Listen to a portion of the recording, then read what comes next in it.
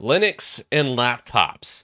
One of the things that's almost been like oil and water because Linux, the one downside when it comes to laptops is it's extremely power hungry. And that kind of sucks because you'll drain your battery in like an hour or two if you just leave it on stock settings after installing Linux, where on Windows it'll go 10 hours, which is fine. But there's packages we've done in the past, and I've mentioned them. There's TLP, which you could still use, but you get rid of turbo boost, so you lose a little performance. Then you also have something called indicator.cpu or something like that. It was a frequency package where you could select your frequency or go, instead of going performance mode, you could go power save mode. However, I didn't really like this package. It felt clunky. And then on top of that, you could do powertop, auto tune, and just set that up as like a system D service.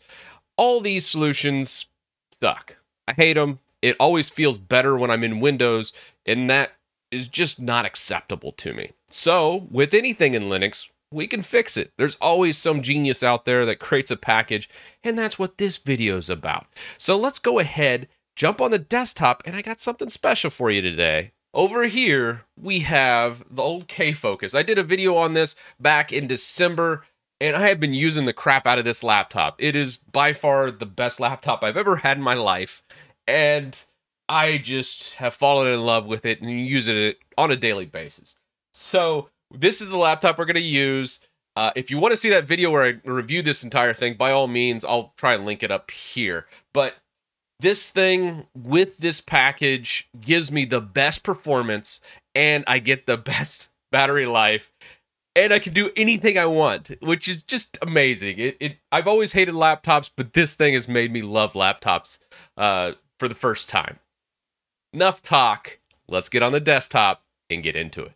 Okay, so the package I've been talking about is AutoCPUFrequency, and this right here does pretty much everything that those three other packages did. PowerTop, the frequency where it would change the frequency of the CPU to try and save battery life.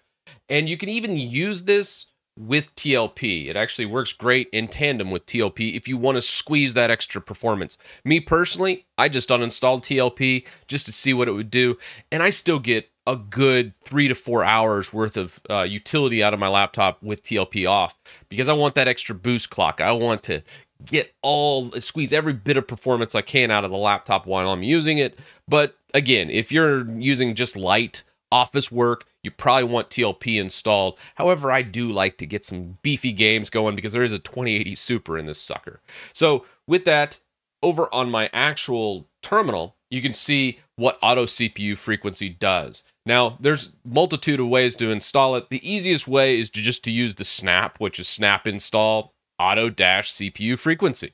And you just type that in, go for it. You might need to use it as sudo, but I'm personally not a big fan of snap packs, so I actually built and installed it by just following the how-to article over here. So depending on your level of skill, you can do either or.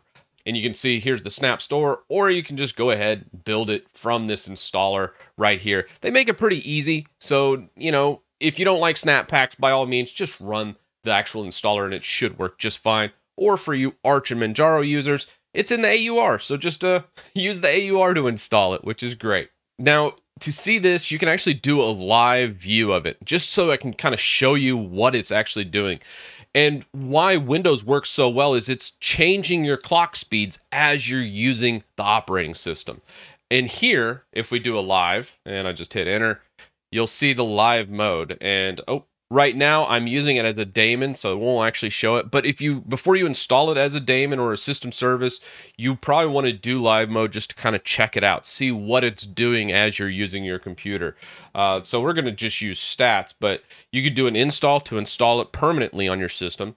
But since mine's already installed, we're just going to hit stats, and then it'll just sit here and refresh. Now it's right now setting as a performance governor.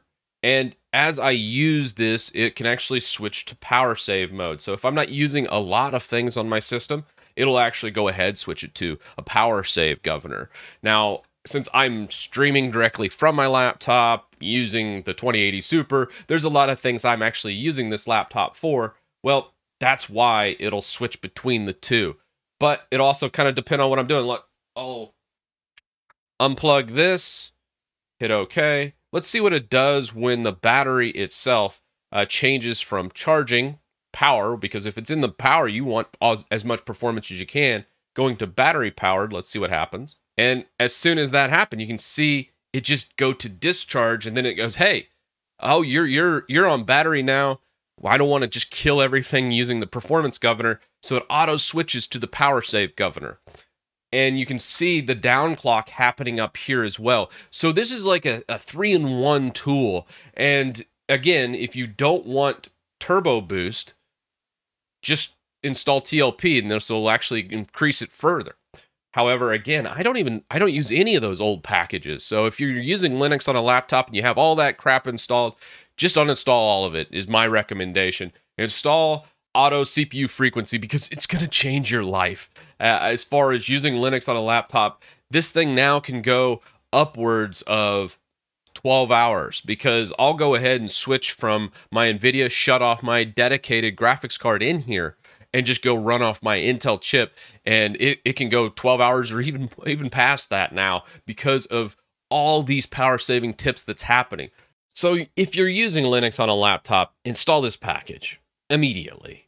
Remove all the other ones. I recommend just removing TLP, seeing what happens with your laptop.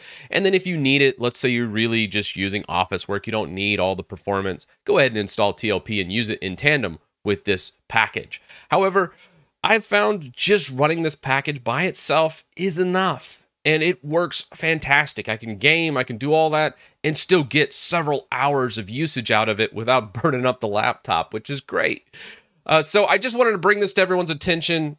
No longer does Linux suck on laptops and just suck all the power out of the laptop. Just install this package and away you go. It's fixed. I've used it on Debian, I've used it on Arch, I've used it even on Rail-based distros on the laptop, and it works great. So with that, let me know your thoughts down in the comment section below. Did you know about this package? Let me know. And with that, I'll see you in the next one.